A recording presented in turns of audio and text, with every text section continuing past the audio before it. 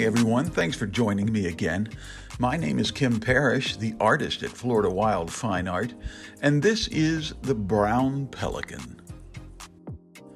Primary threats to water birds in Florida today are habitat degradation and imported predators, including a devastating infestation of invasive pythons, which can devour adult pelicans, including the young and eggs.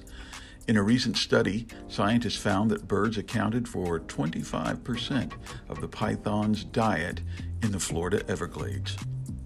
Florida has 196 species of birds and many other animals. If you're like me, you love them all. The manatees, the tiny key deer, and of course, the pelicans. You can find artwork featuring many of these animals on the website at floridawildfineart.com. Exclusively Florida wildlife with original oil paintings, limited edition prints. There are links where you can volunteer to help with conservation efforts. You can even buy a t-shirt or a coffee mug. So check out the website. Thanks again. Enjoy the video.